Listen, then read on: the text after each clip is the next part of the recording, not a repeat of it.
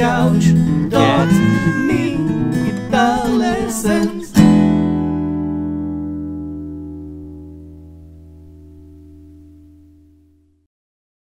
Hey there, Licknriffers! Welcome back to yet another awesome guitar lesson here on Licknriff, in which I'm going to show you how to make beautiful music using only 2 chords on a 12-string. And yep, it's exactly the same 2 chords as in the 6-string version of this lesson, how to make beautiful music using only 2 chords, using fingerstyle, of course. But because it's a 6-string, it's going to be a lot different than on a 12-string.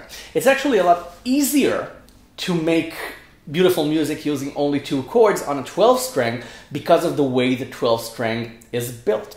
So the chords are E minor and C, okay? But unlike on a 6-string, we're not going to use the high notes. Okay? We're not going to use the E and B strings as our anchor for creating the music. We're going to use the bass strings. Okay? If you've been following the 12-string series here on Licknriff, you know that on a 12-string you actually focus on the bass strings, strings 6, 5, and 4. Okay? So this is what we're going to do. So if you just take these 2 chords, E minor and C, and you just start playing simple arpeggios, just any string using your thumb, any string, the 6th, the 5th, the 4th, and then after each bass string, you play any of the high 3 strings, E, B, or G. Immediately you can get a feel of what I'm talking about, and then I'm going to show you how you can add licks to it. Okay, it's going to be very simple. We're aiming for a meditative sort of music, okay, a meditative sort of sound, something that you can play without even thinking about it. Okay, so just start exploring the chords themselves, E minor and C.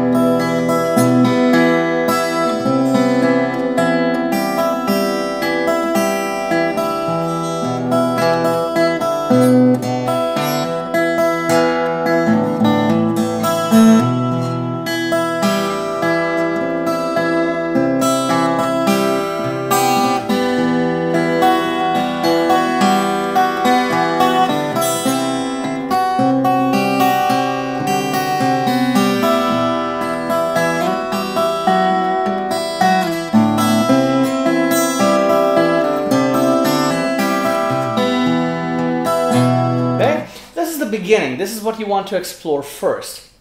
So basically, all I'm doing is what I told you I was doing. I'm playing a bass string, then a high string. And I like the guitar not being in perfect tune, because then I get a sort of a chorus sound from the strings. You might not like it. You might want your guitar to be in perfect tune. I prefer the slight detuning sound of the 12 string because it creates a better sonic, atmospheric effect that I like personally, okay? But if it bothers you, then tune your strings perfectly, okay? Basically, I'm just playing any of the bass strings with my thumb, and then I play the 1st or 2nd strings. That's usually what I'm doing.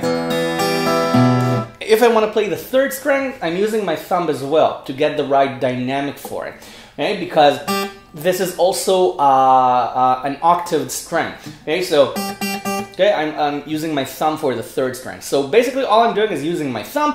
Then I play either the 1st or the 2nd string, and then again, okay, I just repeat. Okay, the arpeggiating here occurs on the bass string. Okay. And after you do this, you can start hammering on notes, okay? Okay, you can do a hammer onto 2 on the 4th or the 5th.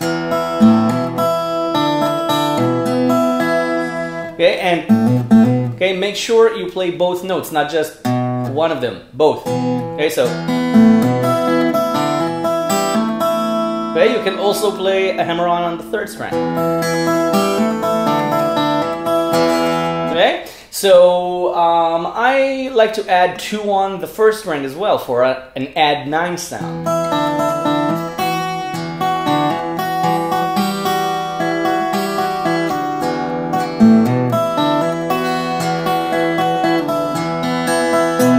Okay, explore that option, and then you can play C or C major 7. C with the open second string. Okay?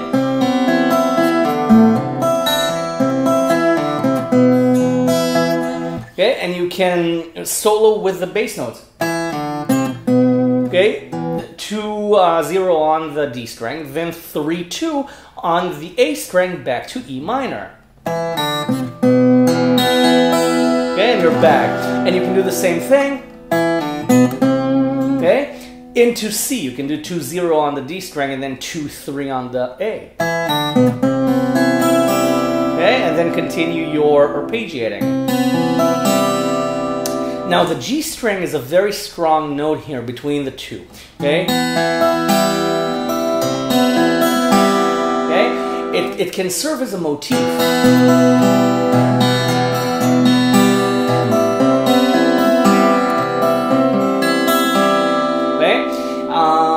So use it wisely. You don't want to play it all the time. Save the G string just for a special dramatic moment. Okay, you'll feel when you want to play it.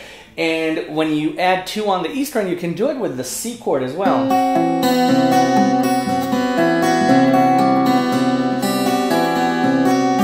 Okay?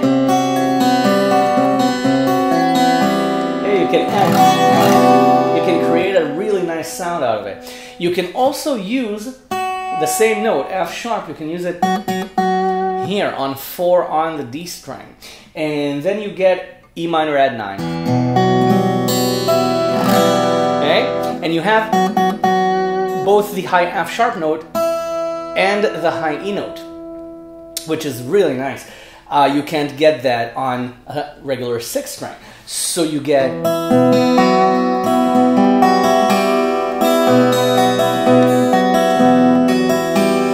And then to go to C, you can do the same chord, but only move your finger from the 2nd fret on the 5th string to the 3rd. And then you get a really nice chord. Okay, so it's 3 and 4 on strings 5 and 4.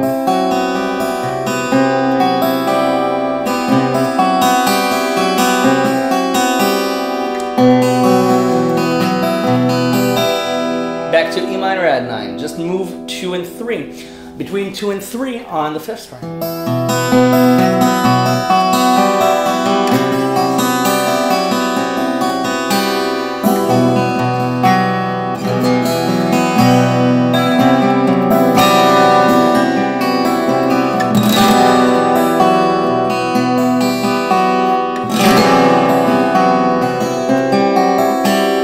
See, you can get all sorts of effects here.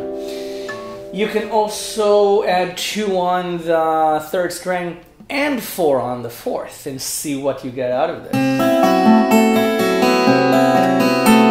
Okay, you can get a sort of a C diminished chord here without it being truly diminished, because the notes are all over the place. So it's still sort of a C chord.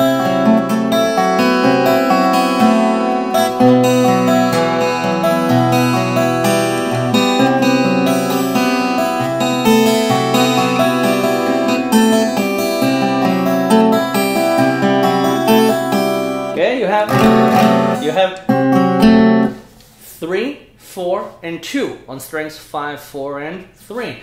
Okay, so try that. Try E minor and then the C diminished chord.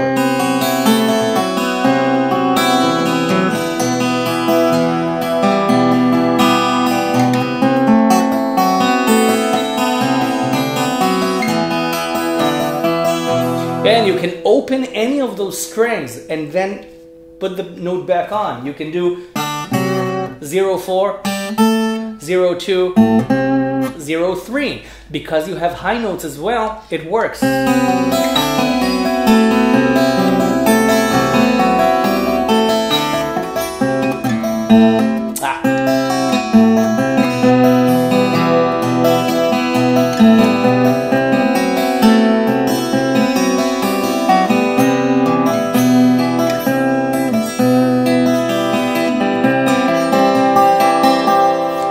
course, you can add the high notes anytime you want, where they're, you know, normally are. Okay, play a normal C chord.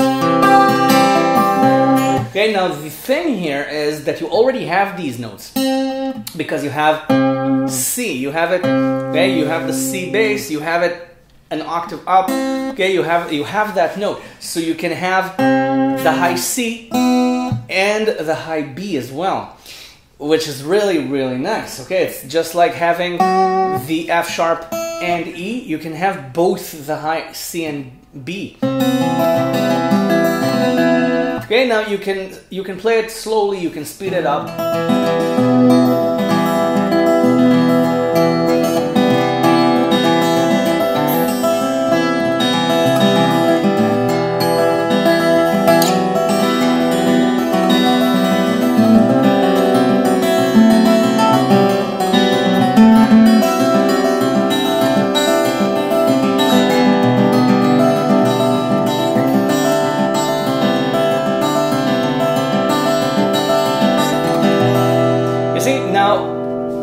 This was the simplest thing I did. I just played 2 and 3 on the 5th string. That's it. All the rest of the strings were open. And you heard it for yourself how beautiful it was. Because you have the high D as well. So you have the C add 9 sound without doing anything.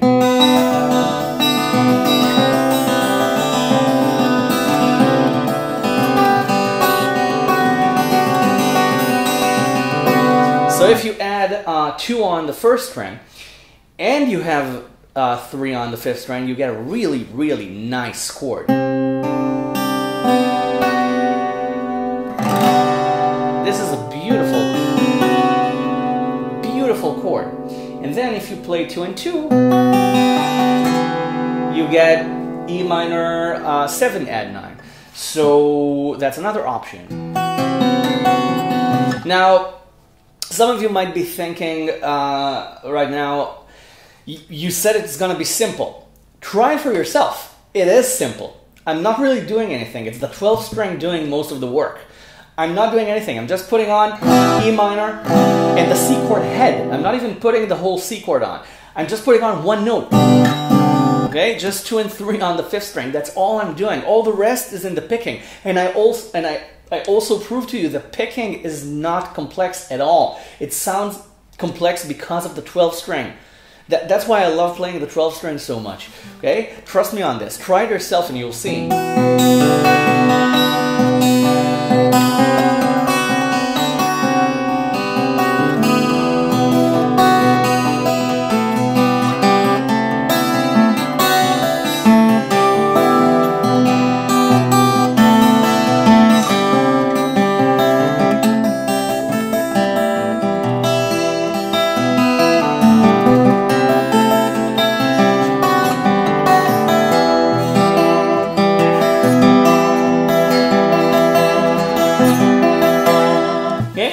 Vibrating the 2 on the D string. I was just vibrating it wildly to get that effect.